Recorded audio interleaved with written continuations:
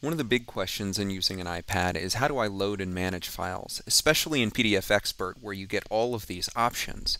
One of the biggest ways to do it is actually just to use your email. Anytime somebody sends you a PDF, you can open it in your email and view it, but you can't edit that form. So in order to edit it, you'll open it in another application. PDF Expert is going to be the best way to do that.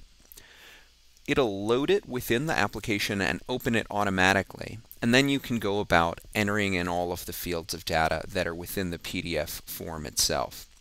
Once again, you can use PDF Expert in order to fill out a form, but also annotate that form. So if you have questions about an individual piece of that, or if you'd like to make comments, all of those things are going to be really easily done. Both making figures, circling things, highlighting them. Those kinds of pieces are going to allow you to further differentiate a document rather than just filling it out as text. Now let's take a look at another way that we can load something. A lot of times we will receive it as a link. So we'll open it up in Safari. We may get our Course for Presidents link to Learning Links, and we'll need to open up one of the documents that's in there. Usually it's going to be the participant guide or something like that. But if I click on the participant guide, once it downloads, once again I can only view it from the browser, which is Safari. So in order to annotate it, take notes on it, I need to open it in the PDF Expert. When I open it, once again it'll open it all the way and I can see all 64 pages if I'd like to do so.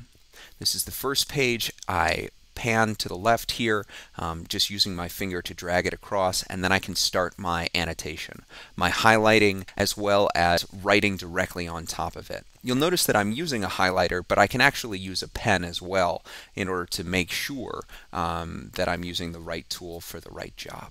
As I go through the other pages of Course for Presidents, I can play around with all of the different ways that I can take notes and annotate the document. In the same way that I would do so on paper, I can use lots of different colors, I can change the format, but I can do things that I can't do on paper. One of which is adding notes that are embedded directly within the PDF. So let's say that I don't really want it to be on top of the document, but I do want to be able to see that. I can add that notation directly within that page, and it'll stay there. If I want to do some things that maybe are a little less sloppy, I can actually highlight the text directly without using a highlighting pen there. I can also do the same thing with underlining, as well as doing the strike through as well.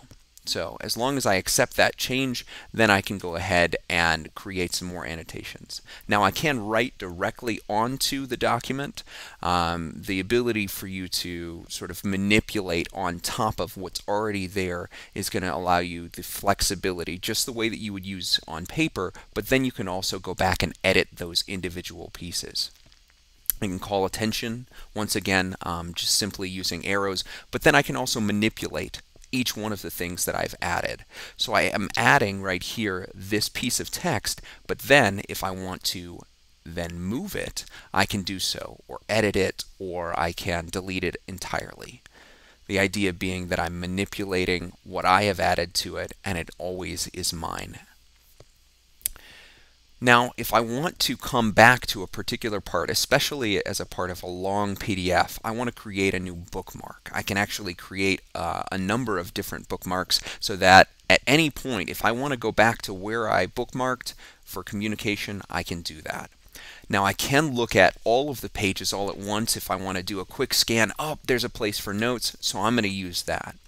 Now, because I can type directly on there, I don't have to worry about my handwriting or anything like that. I can change the color of my text, and then I can simply write it out. So I'm saying, you know, this course is helping me, but I can't wait until I get to the more meaty sections. And I can leave those notes in there, and then I can go back after we've gone to those sections and edit those notes, making sure that I'm sort of updating it as we go so that you have this digital copy that not only do you have, but that you can also share with others. Now that I have done my note-taking, we're on a break for Course for Presidents, I'd like to put my PDF file into a folder. So I'm going to move it into the Course for Presidents folder, and then I'm going to go and grab another one.